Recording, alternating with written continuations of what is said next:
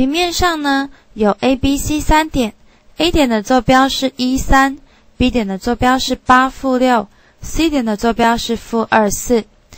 O 为无原点，如果说 OB 向量会等于 L 倍的 OA 向量加上 M 倍的 OC 向量，是求 L 以及 M 的值。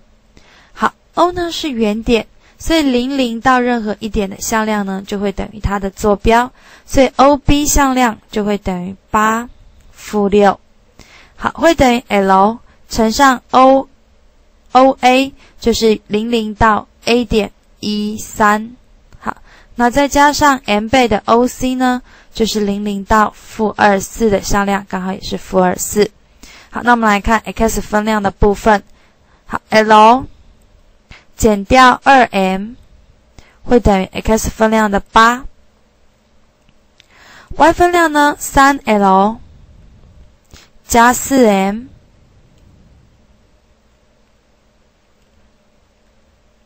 会等于 y 分量的-6。好，这是第一式，这是第二式。我们把第一式乘上2倍，加上第二式，所以 2l 加 3l 是 5l。那这边呢-4m 加 4m 没有了。好，会等于826减掉6，所以会等于10。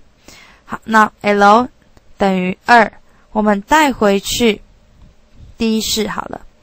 好，2减掉 2m 等于8，所以 2m 等于-6，m 呢就会等于-3，所以 m 等于-3，l 等于2，就是这一题的答案。